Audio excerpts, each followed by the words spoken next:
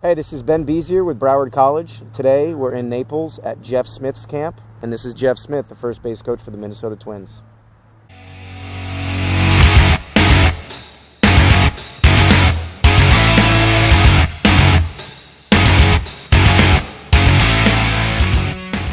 So Jeff, one of the toughest things for coaches is to find a good, solid way to communicate with players. What are some of the things that you found in your coaching career that have helped improve that and make that better?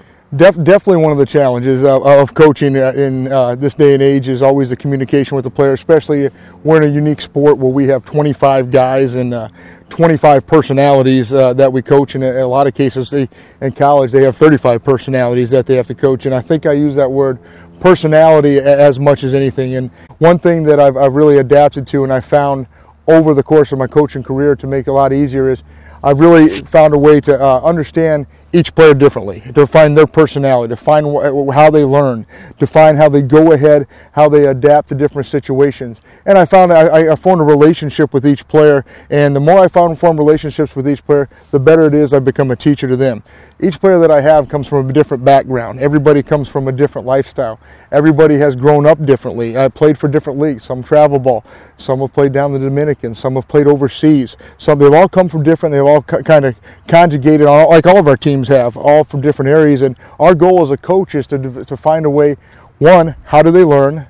Number two, how can I gain their trust? And that's a big word as a coach. How can I gain that trust? And for me, it always starts as a relationship with the player. If I can form a relationship with the player on and off the field, because sometimes I think us as coaches, and even when I was a young coach, I was a little fearful of forming a relationship off the field sometimes to start out with, because I was young. I thought, okay, I'll form it on the field, then let them have their time. But I think forming a relationship, knowing how they operate a little bit, really goes a long way. Caring about their family, caring about the way they learn, it goes a long way. And I think the biggest thing with today's kids in teaching is keep it simple. Keep it simple. When we can keep it simple as coaches, our communication to them is very, very easy. I think the biggest thing for me too is treat all 25 guys, or in your case 35 guys, the same. And for that's an important coaching style, is whether your player is your 25th player in your team or your number one player. Be fair to them all. Treat them all evenly. Yeah. If they're in the batting cage, they all get the same swings. If you're going to spend time with them, they all get the same amount of time. Whatever you're going to do, spend equal time with each of them. And that goes to be said, but besides just being fair, is all 25 guys have to feel value. Yeah. Find time to be one-on-one. You know, it's fun to be 5-on-1, but find time to be one-on-one. That's when you're really going to learn the personality of your players. Okay, I got an infield, outfield, I got batting cage, but when do you have just that one-on-one time? And the other thing is, we always harp on what someone's doing wrong. Harp on what we're doing right.